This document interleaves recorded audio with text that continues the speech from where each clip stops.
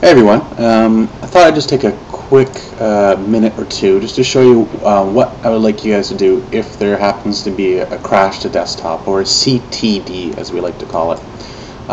So this will inevitably happen at this stage of development, and what's really invaluable for us, for you to do, is to obviously go through the general bug list that you have to comment on, like who, what, where, why, when. See if you can replicate it, obviously.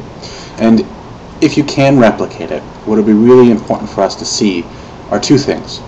First, when you go into your exe file here, you're going to look for a file called FL client errors. What I want you to do is just to hit Control C and copy it to your desktop.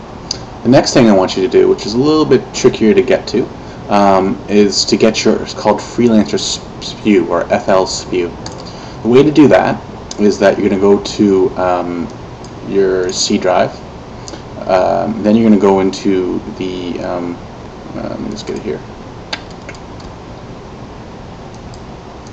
You're going to your users here. So C drive, users, go to whoever the user is.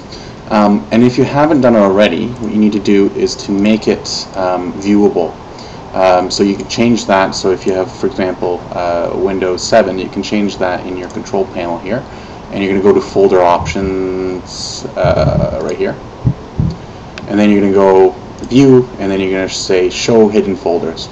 And then you'll see this file here. It's called app data. You're going to double click that. You're going to go to local. And then you're going to scroll down until you see a thing called Freelancer, which is the game. This is what I want you guys to get as well. It's called Freelancer SPU. So you're going to copy and paste that down into your desktop. And then what you do when you're going to report the bug on the SVN, what you can do is you can upload this.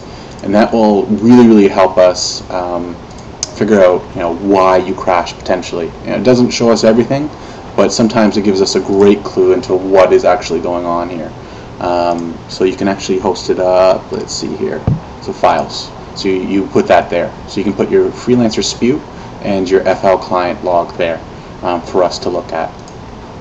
Okay, that's all I really wanted to show you guys. If you have any questions, let me know. But that's pretty self-explanatory. But I just wanted you guys to know about it.